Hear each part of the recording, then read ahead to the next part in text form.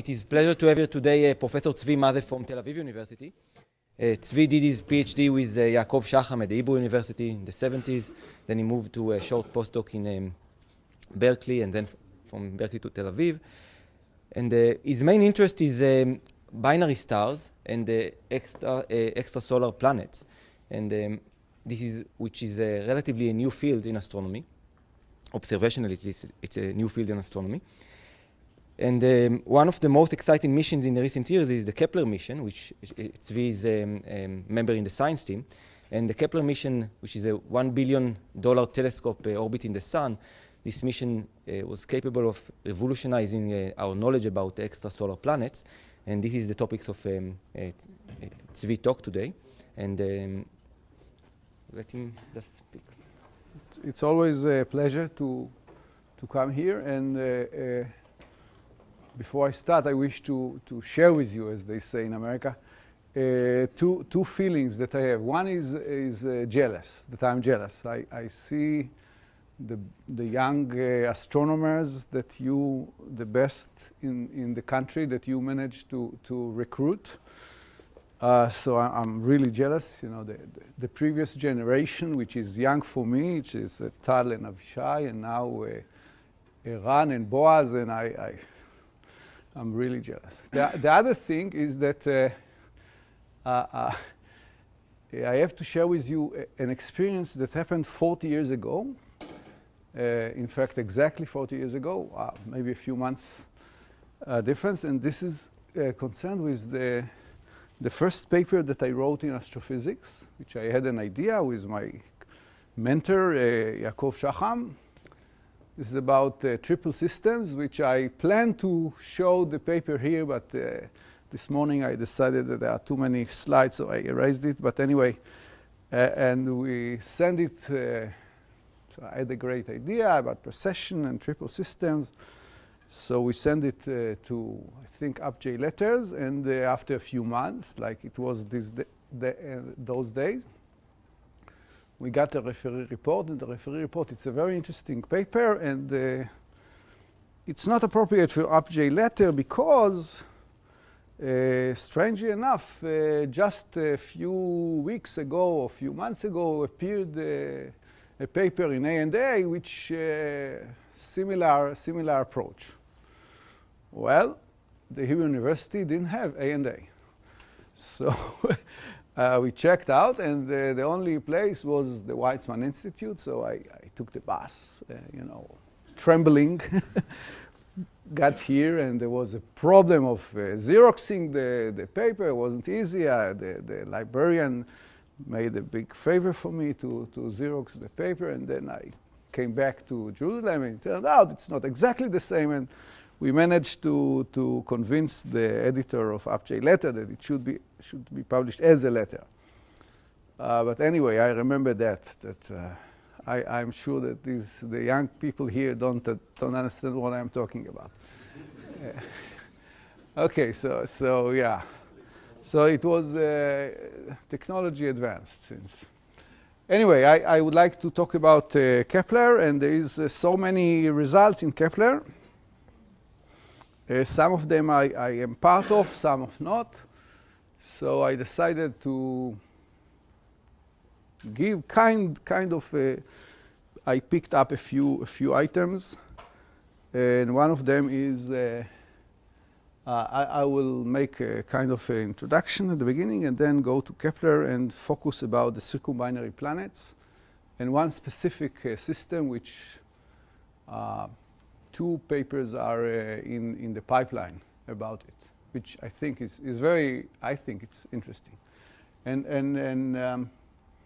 if I will have time, I will cover this thing, especially honoring Boaz, who is also a major player in this field. Anyway, okay, so you know, it's very difficult to see exoplanets. They are far away, they're faint. So one technique is the Doppler technique. We observe the star. The star is moving because of the unseen companion, the unseen planet. And we measure the Doppler shift. So what you do, if you don't know, you have a sample, You go to the telescope, you measure the velocity as a function of time. Maybe this is a scatter. This is the question whether this is scatter or signal. But if you manage to fit a sine function to this, that means that you detected a companion, and then you measure the period of the radial velocity modulation and the amplitude, and from that you can derive the mass of the planet. Well, it's a little bit complicated, but this is not the issue of this talk, so I wouldn't go into the details. Anyway, the first exoplanet as known as exoplanet was 51 Peg at 95, where Mayor and Kello detected the radial velocity modulation, and from that they derived the mass of the planet, which is half Jupiter mass. So that's by no question a planet. And since then, I just want to a very rough overview of this figure, which to me is amazing. This is collecting all the planets that were discovered by radial velocity by this technique.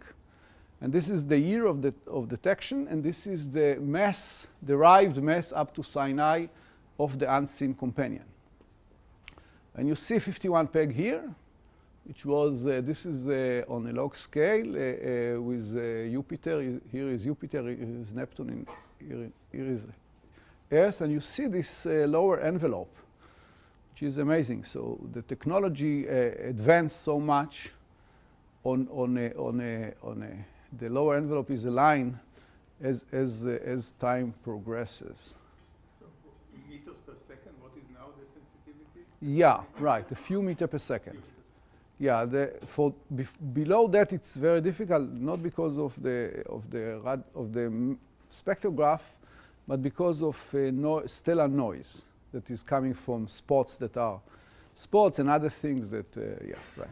So it is amazing that since 95, this progress. Well, I also want to call your attention that, in fact, maybe it's not the first one. This is one which is very close to my heart, which it's a project that I initiated before that, and we detected this one, which at that time was not considered as a planet, and still today I'm not sure it's a planet, but anyway, a planet by definition is a planet which appears in the catalogs on the web. So according to this definition, this is a planet. Anyway.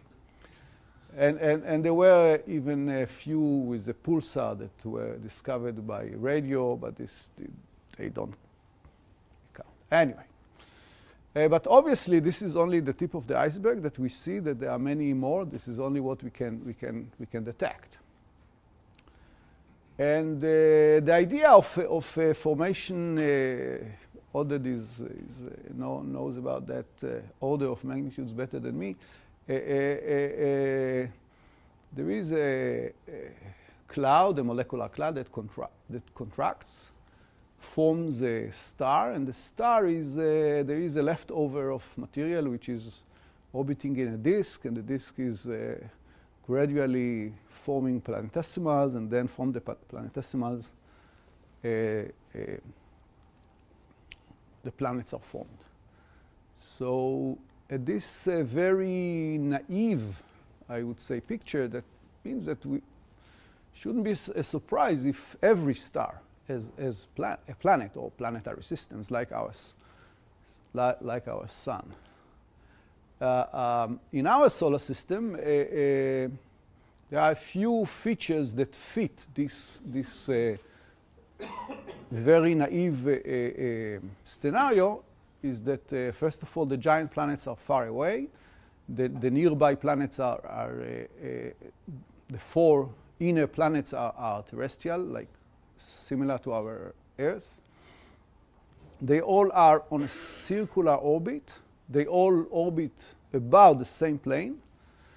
And, which is important and will appear in my talk later, they all move at the same sense of rotation, which we call a prograde motion. So the sun is rotating, and all the planets are moving at the same sense of rotation, which makes sense because if this is a reflection of the angular momentum of the primordial angular momentum of the cloud, which the existence of angular momentum, that's what causes the disk and the planets, then we would expect that the planetary plane would be orthogonal to the original angular momentum of the cloud. In sense of rotation, it's random for different stars, or it's That's a very, very good question, and I am spending years on this. Well, if you have a star, it's very difficult to measure, but you can do that in an indirect way if you have a single star. But it's very difficult to measure the sense of rotation. Suppose the star is here, so sometimes you can measure whether the angular momentum vector of the star, the rotational axis of the star, the stellar axis rotation, is here or there. But if it is here or there, this is very difficult to measure, the sense of rotation. And I will show that in one specific, this is in fact one of the key points of the talk, that in one system we were very lucky to measure this sense of rotation. Okay, and here is so you know this very naive scenario doesn't work so well. After we discover more and more planets. Here is, for example, a summary, which is also amazing in my eyes, a summary of the known masses and periods of the radial velocity of the exoplanets that were measured by Doppler technique. And this is the period on a log scale, and this is the mass of the planet on also a log scale with relative to Jupiter. So this is Jupiter, and this is 10 Jupiters, and this is 0.1 Jupiter. Here is about Neptune, Neptune mass. And what you see immediately is that there are many, many giant planets with mass of Jupiter or larger, but with a very short period. In fact, 51 Peg was the first discovered one, was a giant planet, no question, because the mass was half a Jupiter mass up to Sinai. And the period was 3 days. And 3 days, because of Kepler laws, we know, so they are very nearby. So we know that this simple picture that all the giant planets have to be far away from the star because of formation, and the disk is too hot to form a planet. I don't want to go into the details, but it's not true. It's not. There are many planets, giant planets like Jupiter, that are very near their parent stars, which was a big surprise. Before that, all the theoreticians, maybe exception of one or two, were ready to swear that such a beast cannot exist. So this is a big surprise. And another surprise is the extent. But subjectively, you are directed towards short periods, right? When you measure. That's absolutely true. Time to wait 30 years, right? This is absolutely true. So that's why I put this iceberg picture. So I'm not claiming that all the giant planets are far away, but the fact that you find one of them and people swear to you that they cannot form there, this is something against the theory. No, you are absolutely correct about that. Right. And in fact, there are many giant planets here that are with a period of 1,000 days. Not, as you said, because Jupiter is 12 years, so we have to wait much longer, but we find longer. But no, this is not the surprise. The surprise is that some of them, and it's not one and not two and not three, many are giant planets. We call them hot Jupiters, which are very near their parent stars. No, yeah, thank you for this point. Right. And the other thing, which is very surprising, is that some of the planets have huge eccentricities. This is again not going along the primitive or the simple-minded scenario. And in fact, when we discovered the first one, that was 6 years before 95, it had an eccentricity of 0.4, and many famous astronomers became famous later were swearing that this is not a planet because it has an eccentricity of 0.4. But now we know that there are planets with eccentricity of 0.9 as well. So this is something is not going along very well with the simple scenario. But people are very creative, so they invented some mechanism to explain these things. You know, this is a theory of formation out of a disk, and if you cannot show any fact against it, which means that every fact that you come and find, you find an explanation for that, this is, in my eyes, not a science but religion. But, and I'm saying this in a negative way in this context, but not in general. But so people invented how to save the out-of-disk formation scenario. So one scenario is migration, that the planet is formed, but because of interaction with the disk, it migrates in. That's why the hot planets are. That's why we find or Jupiters. It didn't happen in our solar system, luckily, because if this would happen, we wouldn't be here. And for the eccentricity, they suggest that the planets were formed far away, but they collided with each other and formed the eccentric orbit. And from that, this eccentric orbit can also explain why some of them ended up nearby. Anyway, so I feel, this is personally, that it's not, we are not, the last word we didn't reach the last point. Anyway, another way to detect a planet is by the transit way. And this is, suppose we have a planet with a star. So if we look from above, nothing will happen. But if we look from the side, our line of sight is in the orbit. Then what would happen is that the planet will go in front of the stellar disk. And what we get is we will get a drop in the intensity of the star. Of course, the star is very far away, so we cannot resolve it, obviously. But we can measure the intensity. And when we find some drop in the intensity, then this is indirect evidence that stars, that there is a planet that is transiting. It's called transiting the star.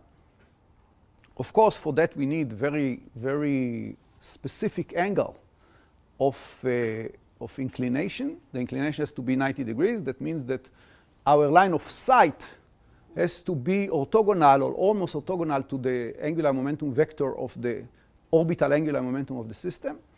And there is only very low probability to discover that. But some planets, for us, luckily enough, show this thing, and we can detect the transit. And this is not a new idea, because as Eran said, I'm coming from binaries. So in binaries, we know that there are many eclipsing binaries. So here are two examples, which will be important for in the other part of the talk. So this is 90 degrees that we are looking with an inclination 90 degrees. So one star is completely hidden by the other star. This is that eclipse. And sometimes it goes completely in front of the big star, and that is the other eclipse. There is primary eclipse and secondary eclipse. This is because the secondary doesn't emit so much light. The brightness surface of the secondary is not as large as the brightness surface of the primary. And sometimes, if we are not exactly at 90 degrees, so we get something which is called a partial eclipse, which the star barely touches the other star from our line of sight point of view. So this is not new, the idea to apply that to planets. The only difference is that the planet is very small relative to the star, so the depth is going to be very small, and there would be no secondary eclipse because the planet almost doesn't emit light. This is almost true, so that there would be only primary eclipse, but very, very small. So for that, you need a precise measurement. And of course, the planet has to be close to the star. Suppose we are looking from here, so this will be an eclipse when the planet moves around the star. But if we are the same inclination, but the radius of the planet is larger, then there will be no transit. So this applies only to short period planets. Anyway, the first discovered was HD 209458. This is a group that I led discovered by radial velocity that there is a planet, and then it's a long story. We told it to a PhD student that went to Colorado and for a summer job, and his advisor for the summer built a telescope in his yard. This is true. And before he left Harvard, we said to him, well, this is our planet. Maybe you check whether it is transiting, and he did. This is the first data. Each point is a measurement of the intensity of the star. This is axis, phase axis or time axis, and exactly when we predicted, there was a drop in the intensity of the star, and a week later it was again. The period was 3.5 days, so you have to wait a week. And these were the two measurements that he did, and from that the field exploded, because he showed Dave Charbonneau was at that time was a student. He showed that there are transiting planets do exist. Anyway, so it didn't take long before the Americans decided to send a special mission, the Kepler satellite. It's not a satellite, it's a mission, in order to search for transiting planets. It is amazing, because the first one was only at 2000, discovered at 2000, and it didn't take less than 15 years till they send a mission in order to detect planets. Just to be fair, the first were the French, who sent before it a satellite that was already ready, but they changed its goal in order to search for, also to check for planets. But the Kepler mission, that was a big success. It was launched on 2009, and the idea is that they were looking at about 170,000 stars all the time, and the plan was to look for 3.5 years, 3.5 years, and maybe to extend it to 7 years, and look all the time exactly at the same star. So every half an hour, the satellites send back to Earth measurement of the intensity of 170,000 stars. And this accumulates for 4 years. NASA agreed to extend the mission, but and this is what they found. This is the stars that have planets. But what happened is that the second reaction wheel, which cost, I don't know, $100 or something, failed. They had only one spare, and by May 11, 2013, they ended this mission. So we have data for 4 years, about 4 years, every half an hour a measurement, and very accurate. So this is a heaven for people who like to do data analysis. Like me, that's what I know to do. So I want just to pick up a few important, in my eyes, results. One result is that Kepler discovered many stars with multiple planets, like in our solar system. It's not a big surprise, but it was not done before that. And this is all only because there is this measurement after measurement after measurement. It is wonderful light curves. But you have to analyze all these 170,000 stars, and each one of them has this set of data. So here is a kind of it's not updated, but this is the systems, all the systems that were discovered with one star and more than one planet. I have a movie how they rotate, but it will take some time. I skip that.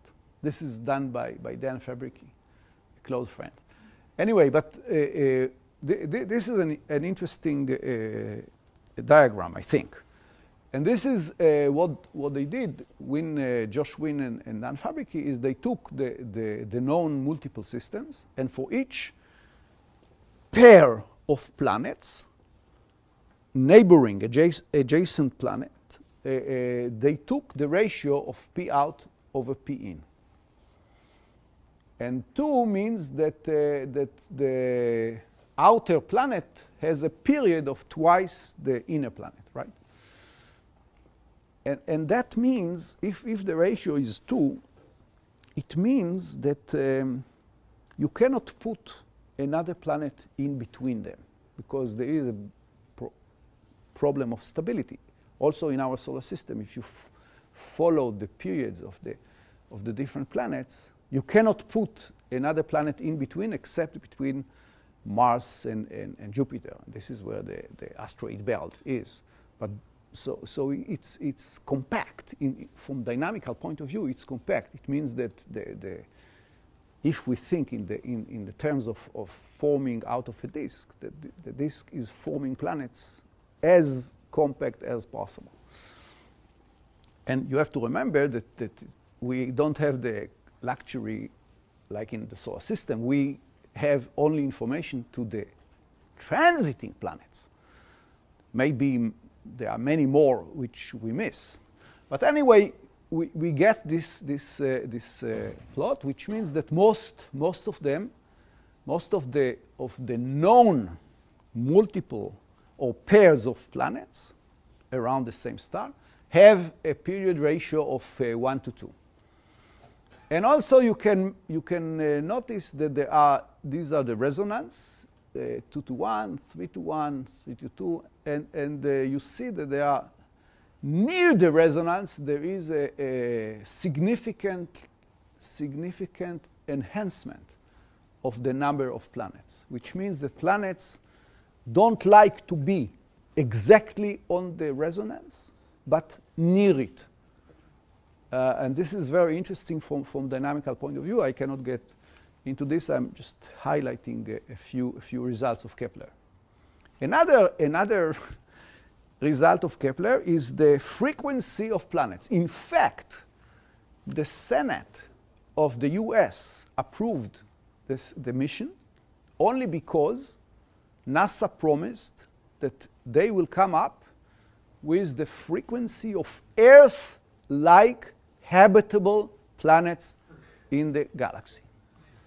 And for that, you need, first of all, you need a kind of rocky planet about a mass size of Earth, super Earth, and in the habitable zone, which means that water is not in vapor and not in ice form, but only liquid. So you need the Earth to be, that planet to be in a period of, say, a year or around a year. And from that point of view, don't tell anybody, but the mission is a failure, because we don't know what is we don't know what is the frequency of Earth-like planets in the habitable zone in around us. But there are many other extremely nice and interesting results. So this is one of them. This is the frequency of planets. That means that how many per star. If you take 100 stars or 1,000 stars, how many planets do you expect to find? So including the correction, I cannot get into this. This is a very nice work by Petigura. I was at that time a PhD student at Berkeley. And the result is that, between, this is a square root of 2. At each one of these bins, the frequency is about, 7, 10%. So you can expect 10% of your stars to have a planet at that bin. And this is only for between 5 and 50 days. Above that, this is what you said, we don't know. Because above 50 days, the probability to have a transit is very small. It goes much faster than the radial velocity amplitude. The radial velocity amplitude goes like 1 over the p to the square cubed, but this goes like a. Right, anyway, okay, and another thing is that I am really excited about this.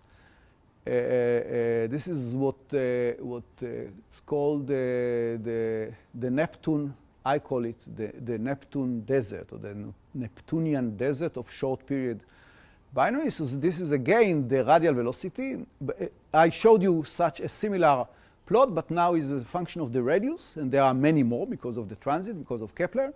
This is the period, and you can see that there is here a serious paucity of planets, and to my thinking, this might indicate that the giant planets, which are here, this is now in radius of the Earth, which means 1, this is the radius of Jupiter, and this is the radius of the Earth. So the giant planets have, in my eyes, a different population, and maybe were formed by migration indeed.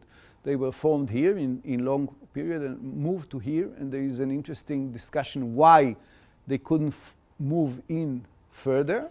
And I think that the bulk of the discovery of Kepler is this population here, which is what called the super Earths, which are a little bit larger, most of them larger than the radius of the Earth, and they go like this, which is, I think it's not a observational bias. This is an observational bias here, but here it's not. So there is a different, I think there is a different population, and luckily, because this desert can help us distinguish between the giant planets here and the Earth and super Earth here. Okay, and also we can, this is just highlights, we can measure, if we combine masses and radii. Kepler gives us only the radii because the depth of the transit tells us the radius of the planet. But we can measure the mass. Kepler gives us only the radius, Kepler gives us only the radius. This is the radius of the planet. And we can measure the mass either by radial velocity, by RV, by Doppler, or by another technique, which is TTV. I don't want to go into this. So we constructed this graph with all these measurements, that some of them we added, 10 of them. And you can start to speculate about the composition of the planet. Because if you have a planet which is, say, only iron, like the core of the Earth, then you would expect this curve as if the radius as a function of the mass. So those are not made only of iron. So if you think of some rocks, silicate rocks, so this is only silicate rock by itself. So you get this line. So those are not.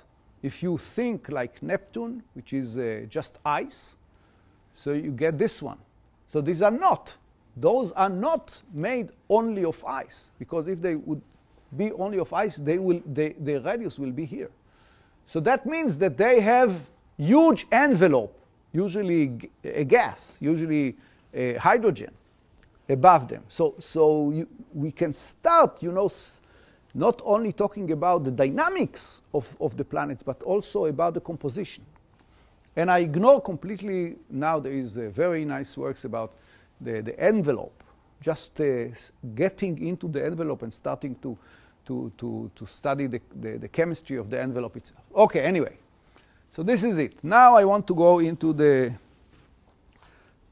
circumbinary planets, and especially about Kepler-47. So, okay, so I remind you, there are many, many eclipsing binaries in the galaxy.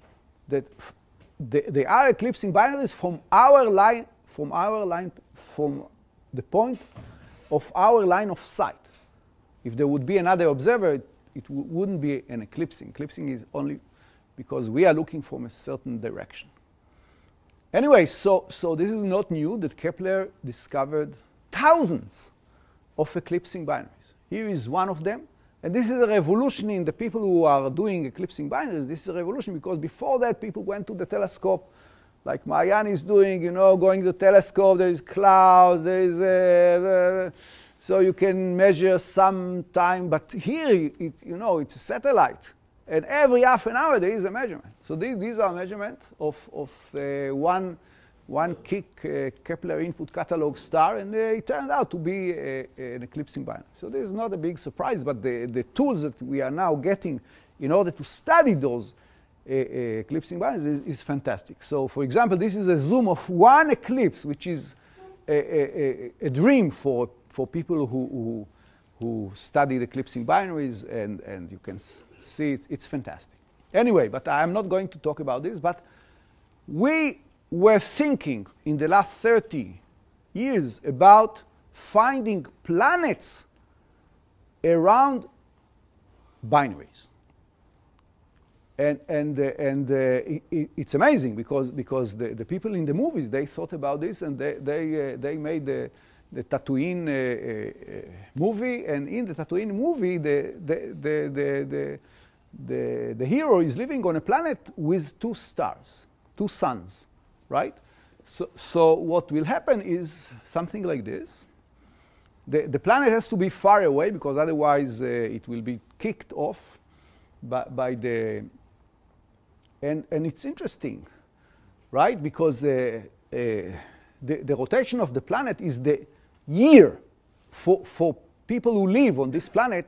So this rotation is a year, but suppose also that the planet is moving around itself, like us, so in a day. So their day would be the rotational period of the planet around its axis, right? So an observer on that planet, what would he see?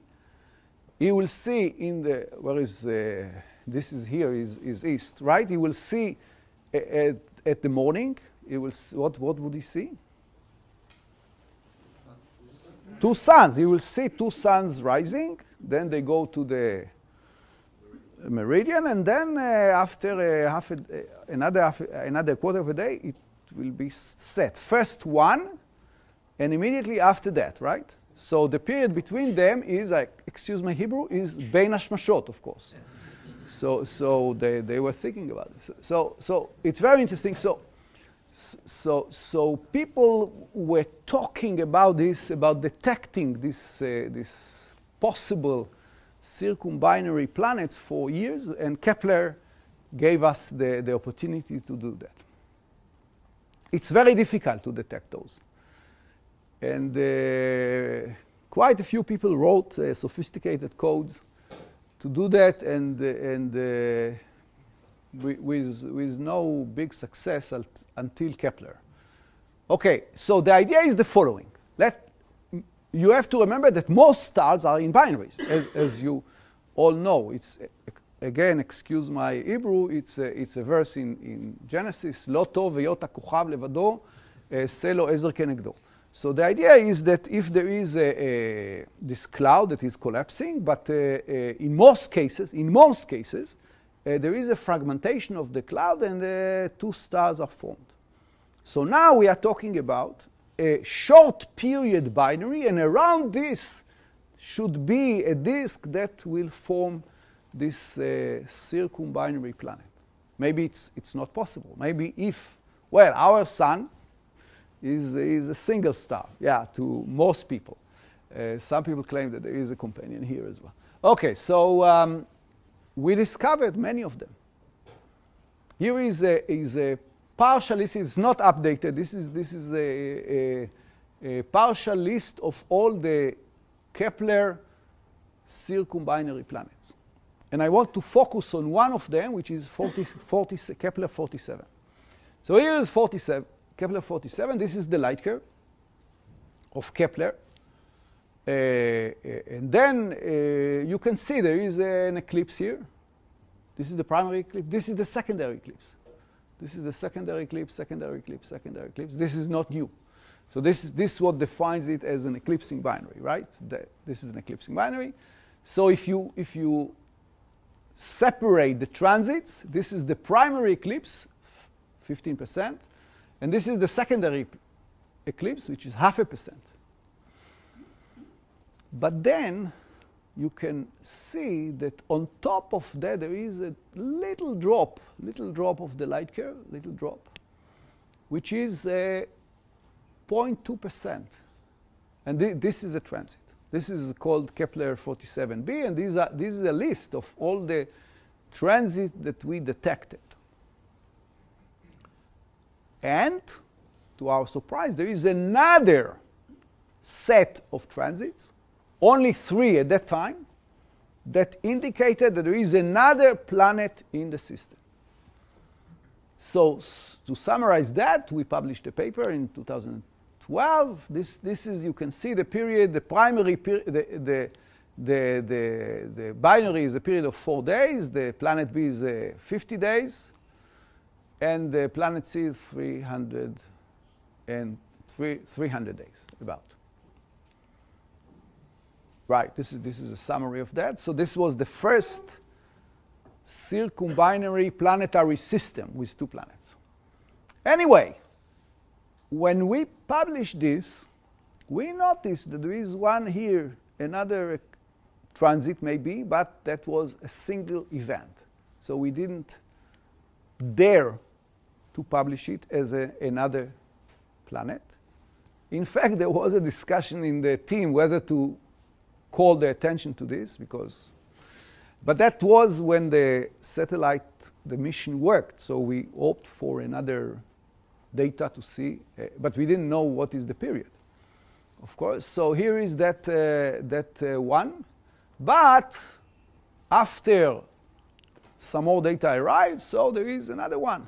And now we know the distance, the difference in time between them, so which is 108 days. So we went back and indeed noticed, hey, there is one here. And we went back, hey, there is another one here, and another one here. And we waited a little bit, and there is another new data, which is here. So this closed the loop. And we are sure that there is another one with 187 days. So this is now this is the known planets. So here is a simulation of the 3 planets. Well, you know, the Americans, they are crazy about habitable zones. So this is a calculated habitable zone. I'm not. This is what Bill Welsh prepared, so I'm showing this. But anyway, this is how they rotate the 3 planets around the binary. Okay, now, do the planets move in a prograde or retrograde motion?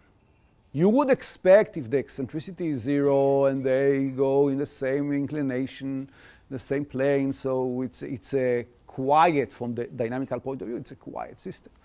But you wish to have some observational evidence of that. So we did. This is a kind of new result, which I'm very excited about. And the idea is the following. Now, suppose this is the binary. And this is the planet. This is just a schematic plot.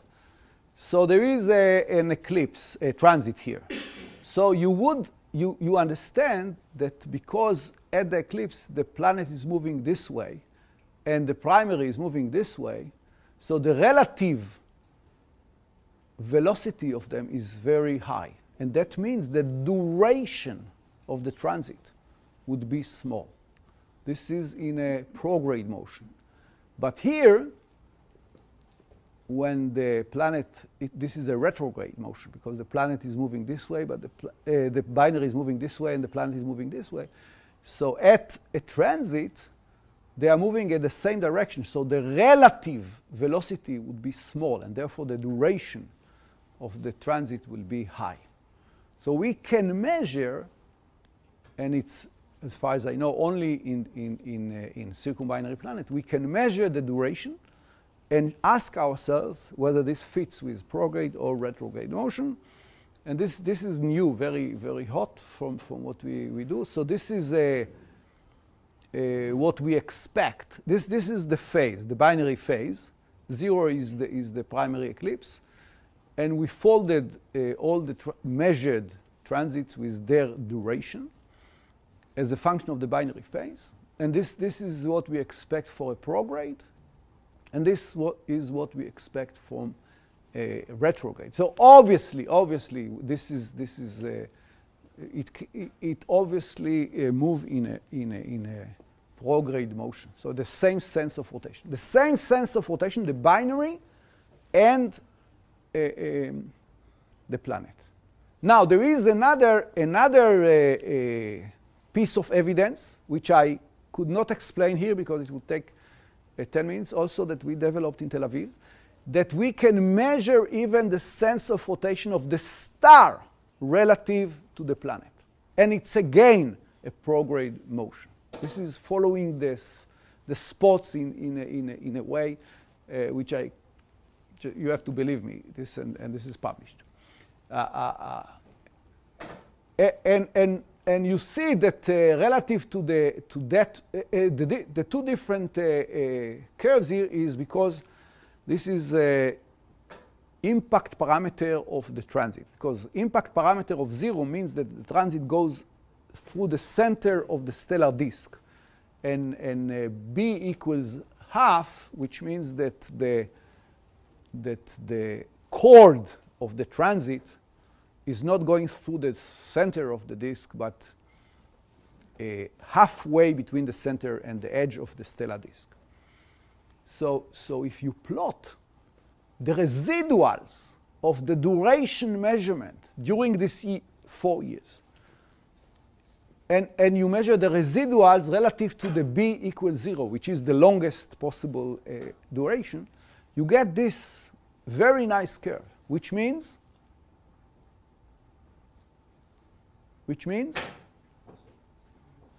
there is a precession. There is a precession that the orbit of the planet is changing a little bit. And it goes from 0 and goes down to during the 4 years to some value, which is, I think, very nice. And in fact, we managed to do that for the other 2 planets. So that means that is prograde.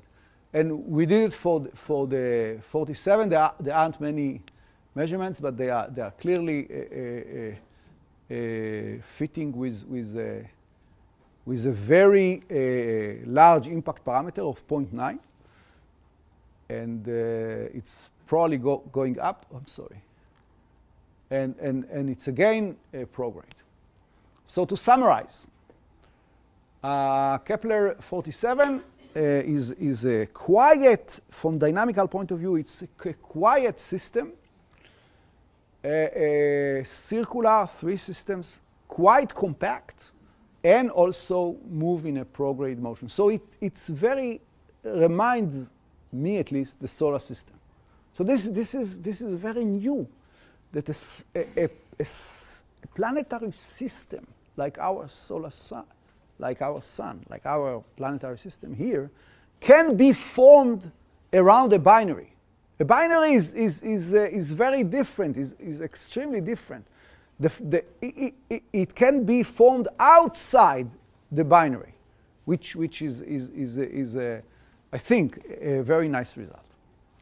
Anyway, I think I will skip the last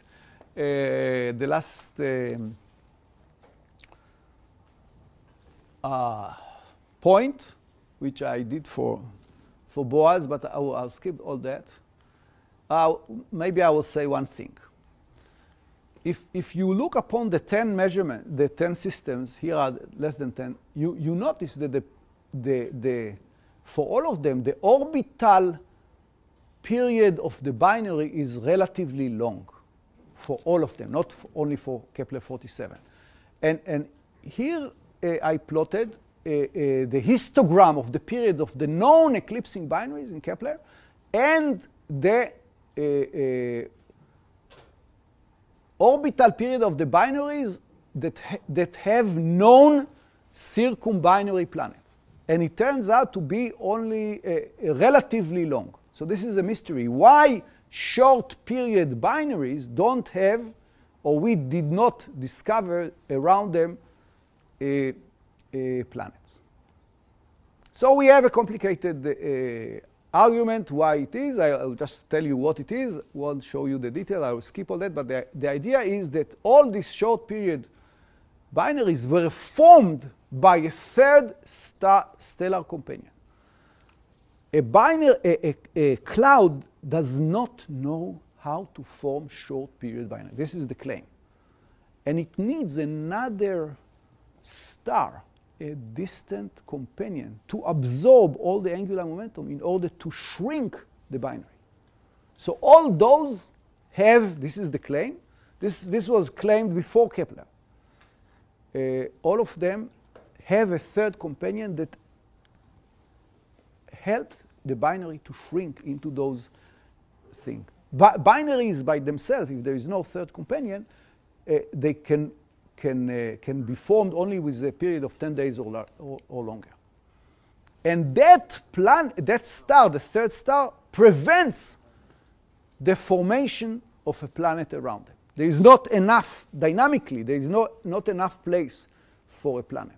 That's why we don't find here a planet. So it's a kind of a complete surprise that the circumbinary planets will tell us, a hint, I would say at least, that how short period binaries were formed, or support an idea that put forward much before Kepler. Anyway, I'll skip all that and get to the right. Okay, so just future, or maybe I'll go to the summarize. So Kepler made a revolution of the study of exoplanets. I think there is a strong evidence for two populations, giant planets and super Earths, and the fact that they are formed differently is reflected by the desert, by the short period Neptunian desert. And we are finding circumbinary planets. And we are finding one specific circumbinary planet. I'm sorry, this is only one, but that's all we have, which behaves very similar to our solar system. The planets are inclined with almost zero inclination. Otherwise, we would see them transiting. They are very low eccentricities, and they move in a prograde motion. And in the future, of course, there are, I think, because of the success of Kepler, there are 3 space missions planned, some of them next year. TESS will be something similar to Kepler, but different. Cheops is quite different. Cheops will, it's not a survey, but it will target specific stars.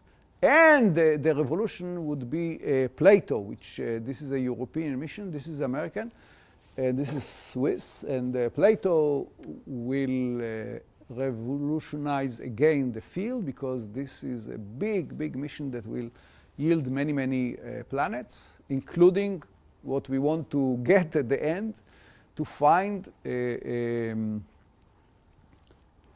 Earth-like planets in the habitable zone. And all these, especially this one, will need a lot of ground-based follow-up measurement. And this will be one of the key, I hope, the key players in follow-up from the ground is LCOGT, which is a consortium of telescopes run at Santa Barbara, and Israel just joined LCOGT. So we have time on this set of telescopes. In fact, it's 8 telescopes and five spectrograph. One of them will be installed in Israel in the WISE Observatory. So I think this will be a way to join the game, another way to join the game. Thank you.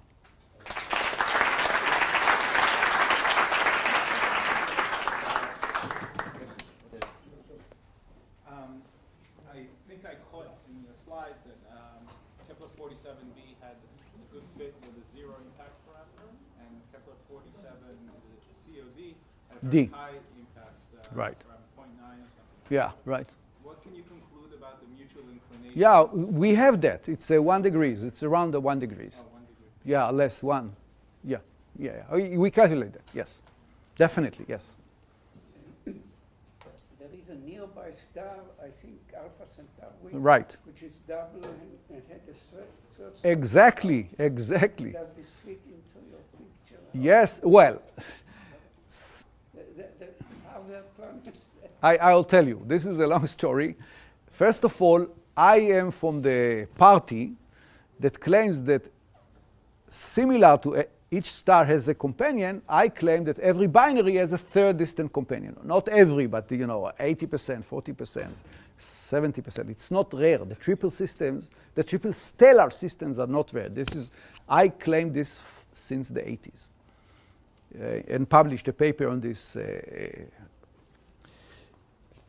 And one of the arguments is, here is the first, the closest star, and it is a triple system.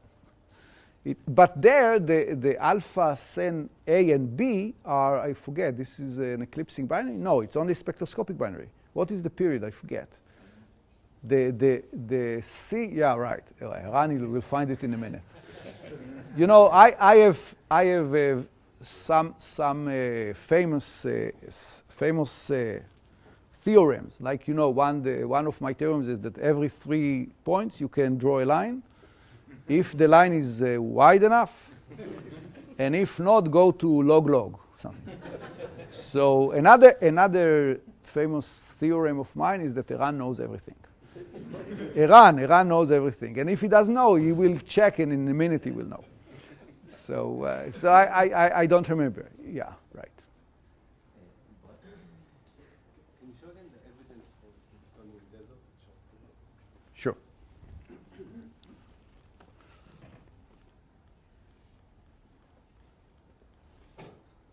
I'm guessing what you want to ask, and I have a slide for this, but not here. I will have to go out and.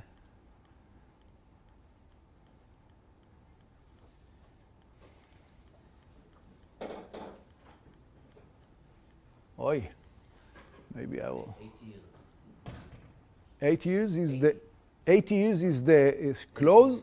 AB, right? Yeah. The outer is just right. Is just moved together. Right. Yeah.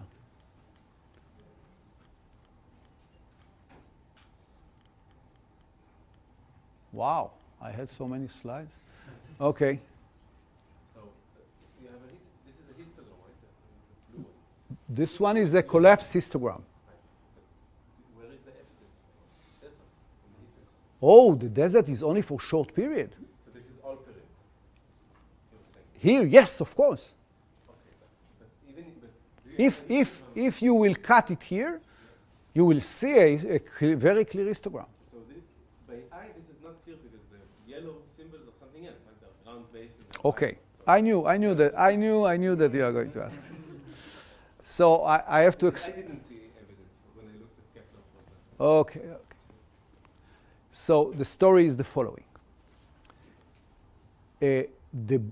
It's a little bit confusing, and I have a slide to answer this question, but this is what I think happens here. The yellow points are coming from ground-based searches.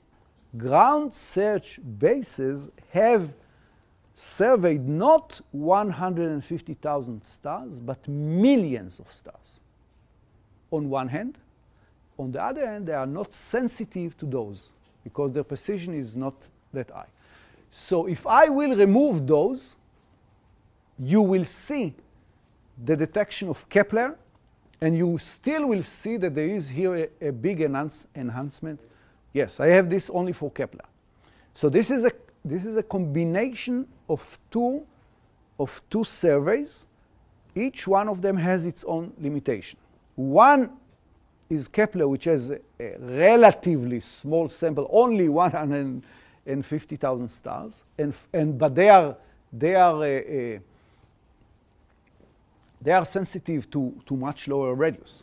But you would agree that it seems like there is a stripe here, and here it ends. Why Kepler didn't find so many here like they found here? You have to remember that when you go, wait a minute, when you go up, it's much easier to detect for Kepler themselves. So there is a kind of upper limit to this stripe, which is real. Now, in order to see better these are here, they are much sparse than those. And in order to see the difference between this and this, you need 150,000 is not enough. So for that, you need the 50 millions of the ground space. But I have not here, but I have this, and I can show you what you see with Kepler. You see what I'm claiming, that it's sparse, but still this here is pronounced. And I show you also the M versus P, and you can see that there as well. There is no problem. And you can see that.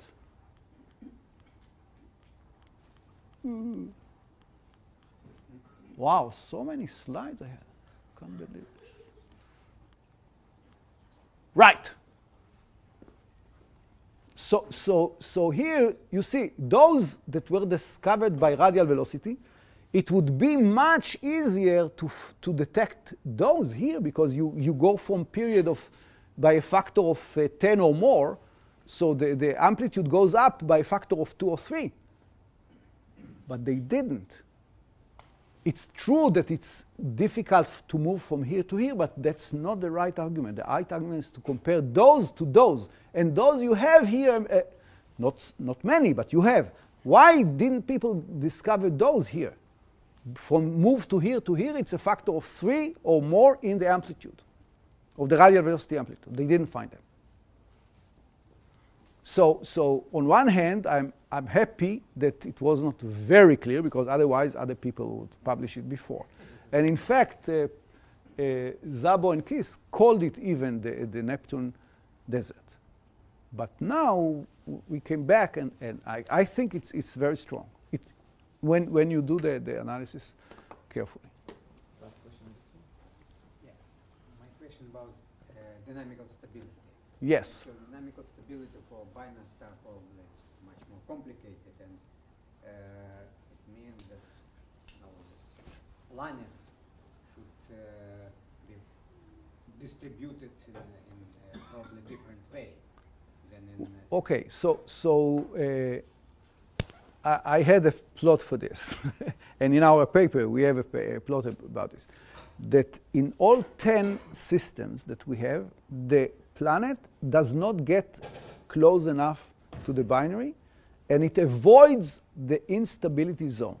The instability zone in which a binary will disturb the orbit of the planet and will not let it stay like this, all the circumbinary planets avoid this instability zone. And in fact, in most cases, they are next to the edge of the instability zone.